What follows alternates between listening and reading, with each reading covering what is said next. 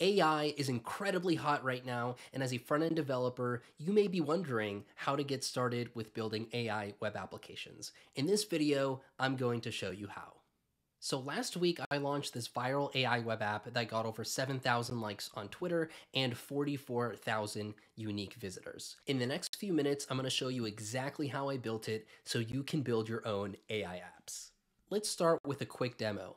We're first going to upload an image, and this stores it in an external storage service and also sends the image to an AI API to get enhanced, and when the photo gets back, we display it on the screen.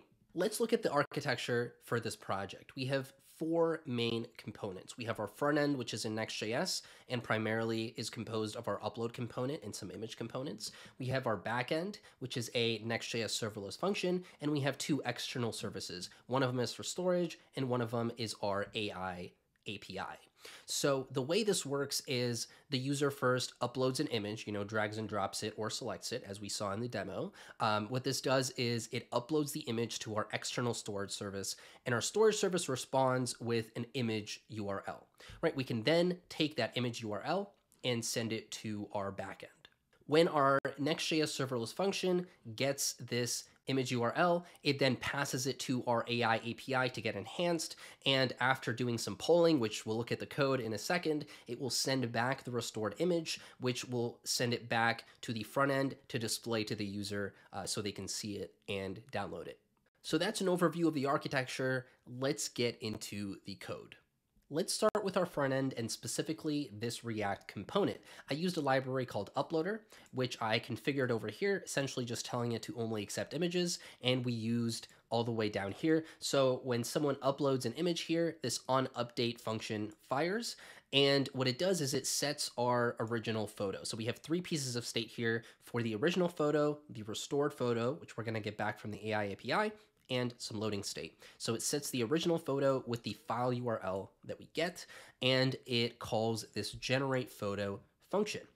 For this function over here, all it does is it calls our generate API route, which is our backend, and it passes the image URL. And then when it gets back the new image, we set this restored image state with it. So going down to our actual code, we can see we have our H1 and our paragraph over here, and then we have this upload component that we're showing if the original photo is not there, right? So after a user uploads a photo, and we do have an original photo, we want to show it, and after we get back the restored image from the API, we want to show both side by side, and that's what we saw earlier in the demo. Let's look at our backend. So we have this generate.ts file, which is just an API route inside of our API folder in our Next.js application. And this is where we interact with our AI API, right? So we get our image URL that we passed in from the front end, and we're calling our AI API that's hosted on Replicate. So the way Replicate works is we need an initial API request to essentially tell Replicate to start the image restoration process, because it typically takes 5 to 10 seconds.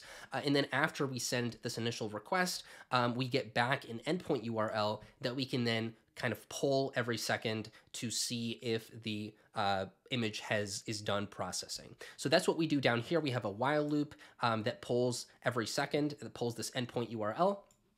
And if the status is succeeded, that means it finished, and we just get back the restored image and return it back to our front end. If the status is not succeeded, we're essentially just waiting a second and continuing to loop. So that's how our serverless function works. It's pretty straightforward. The great thing about Replicate is that we can then use this exact code for any other AI API on their platform. We just have to change this version, which corresponds to what AI API you want.